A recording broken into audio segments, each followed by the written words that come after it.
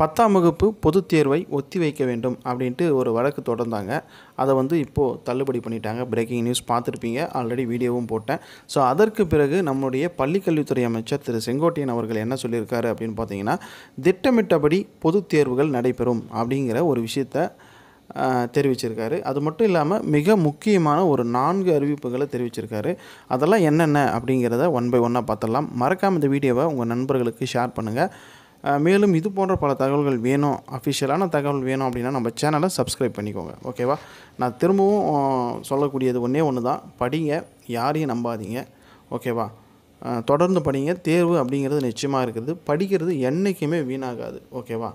So தேர்வு தள்ளி வைக்கணும், ஒத்தி வைக்கணும் அப்படிங்கிறத நம்பி போனீங்கன்னா நீங்கள் தான் வந்து பாதிக்கப்பட போகிறது. ஓகேவா? ஸோ என்னென்ன அறிவிப்புகள் அப்படிங்கிறத பார்த்துடலாம். ஸோ பொதுத் தேர்வானது மாணவர்கள் எழுதக்கூடிய இந்த 10ஆம் வகுப்பு பொதுத் தேர்வு எந்தவித பாதிப்பும் இல்லாமல் பக்காவாக நடத்தி முடிக்கணும் அப்படிங்கிறதுல கவர்மெண்ட் வந்து தெளிவாக இருக்காங்க. ஓகேவா? இதில் வந்து என்னென்ன தகவல்கள் சொல்லியிருக்காங்க அப்படின்னு பார்த்தோம்னா, முதலாவதாக பொதுத் தேர்வு நடைபெறக்கூடிய அந்த மையங்களை வந்து தெர்மல் ஸ்கேனர்கள் வாங்க உத்தரவு பிறப்பிச்சிருக்காங்க. அந்தந்த பள்ளிகளே வாங்க வேண்டும் அப்படிங்கிறத சொல்லியிருக்காங்க. இந்த தெர்மல் ஸ்கேனர் என்ன அப்படின்னு பார்த்தோம்னா, அந்த வெப்பத்தை வந்து அளக்கக்கூடிய ஒரு கருவி. ஸோ உங்களோட பாடி டெம்பரேச்சரை வந்து பார்ப்பாங்க. அதுதான் வந்து தெர்மல் ஸ்கேனர்.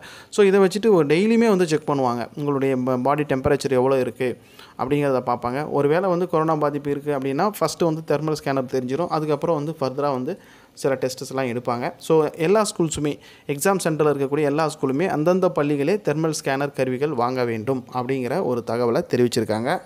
ஸோ இரண்டாவதாக இருக்கக்கூடிய அறிவிப்பு என்ன அப்படின்னு பார்த்தோம்னா, விடுதியில் தங்கி படிக்கக்கூடிய இந்த மாணவர்கள், ஹாஸ்டல் ஸ்டூடெண்ட்ஸை வந்து 11ஆம் தேதியே விடுதிக்கு வந்து தங்க வேண்டும் அப்படின்னு ஒரு தகவலை தெரிவிச்சிருக்காங்க.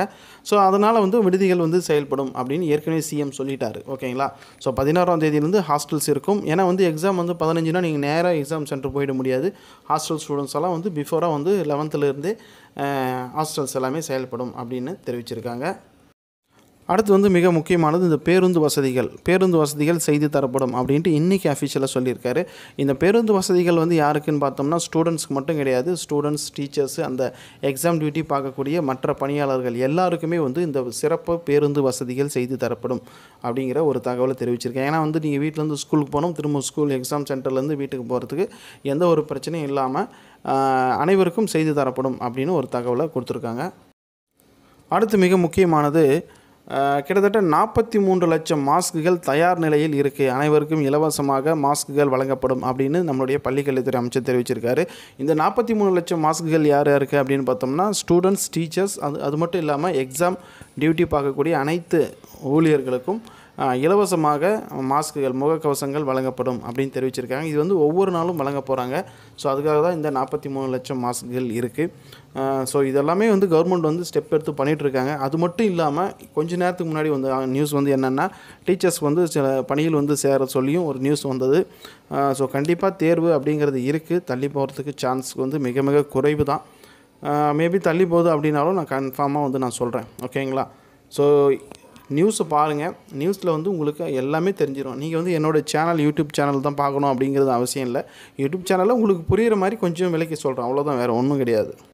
மற்றபடி நியூஸ் சேனல்ஸ்லேயே வருது. ஓகேங்களா? நானும் வந்து நியூஸில் தான் பார்க்குறேன். நான் ஒன்றும் தனியாக ஒன்றும் கேட்டுட்டு வர போகிறதில்ல. நியூஸில் வரதை பார்த்துட்டு உங்களுக்கு புரிகிற மாதிரி கொஞ்சம் ஃப்ரெண்ட்லியாக சொல்கிறேன், அவ்வளோதான், வேறு ஒன்றும் பெரிய வித்தியாசம் ஒன்றும் கிடையாது.